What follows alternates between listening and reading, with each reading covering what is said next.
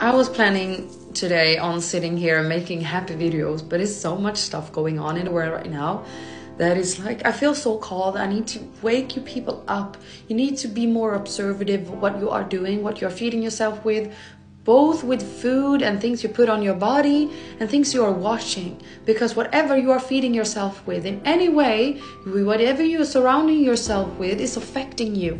If you walk into a room with people that are grumpy, you're gonna get grumpy. You know that. And if you walk into a room when people are laughing, you are, even if you don't know what they are laughing about, you're starting laughing. You need to be more observative of what you are doing. So that's why, so you know that you get affected by the things that you are surrounding yourself with.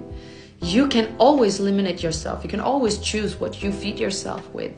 Do that and be more aware and raise that. And if you have a lot of stuff inside of you that you need to take care of, you need to take care of that.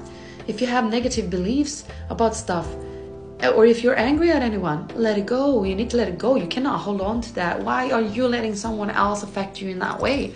Why do you let people have that much of power over you? If someone did something to you, why should you be mad now? It doesn't matter now. If you carry that with you, you are going to have that your whole life if you don't let go of it. It's like you have a string with you and you're like, okay, hold on to my bad stuff. And the more I put on, the worse and heavier it's going to get. How do you think you're going to feel when you are in the middle age or older? You're going to be destroyed. If you don't let go of whatever packages you are carrying, it's going to be too heavy for you to carry. And with that, it's going to come mental health issues and physical issues. Everything is coming with that. Why do you think people get sick nowadays? Because they have too much baggage of stuff and they feed themselves and surround themselves with negative stuff.